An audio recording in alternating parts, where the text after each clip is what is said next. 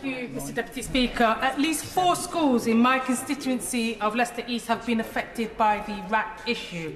The Secretary of State will be aware that Willowbrook Mead Primary Academy had to close without notice, with children being taught online. The Secretary of State's letter warning about the danger arrived after children and staff had been back in dangerous buildings in Leicester for 3 days because schools there reopened a week earlier than most. The start of the school term in Leicester was last week.